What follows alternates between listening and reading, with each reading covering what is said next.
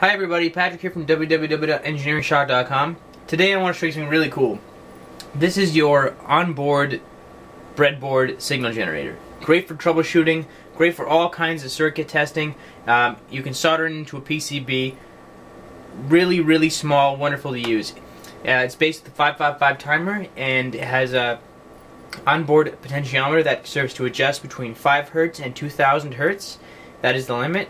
And if you really wanted to, you could easily make a modification to this to change the frequency by adding a capacitor in parallel if you want to do the calculation. But as it is, 5 Hz to 2000 Hz.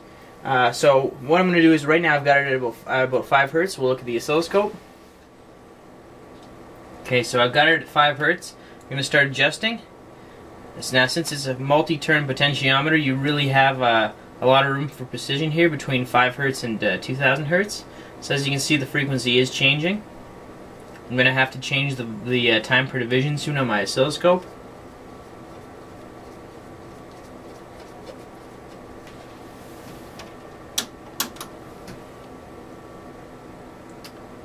Do one more set of turns. Anyway, as I said, you can put this into your breadboard, you can solder it to a circuit, you can make your own little signal generator. Really is a handy tool to have. Good price. Register with us today at www.engineeringshock.com or visit us at electroniclessons.com. Thanks for watching, guys.